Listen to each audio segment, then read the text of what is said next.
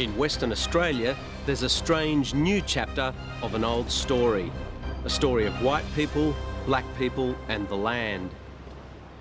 This time it involves big money, awkward bedfellows and communities pitted against one another. Well, there's some very, very powerful and wealthy interests that believe they're threatened by native title, and I believe that they're working very hard against it. And all sorts of people are muddying the waters. I'll be back in range, Sean. Basically, the more tribal the Aboriginals are, the less trouble you're likely to have. The problem really is greedy half-castes and greedy lawyers. Others see tantalising opportunities.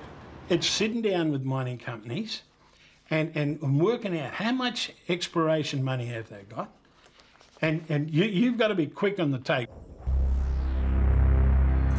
Tonight on Four Corners, the mysterious funding of native title claims in remote parts of Western Australia, where some of the loudest critics of native title are actually setting up native title claims.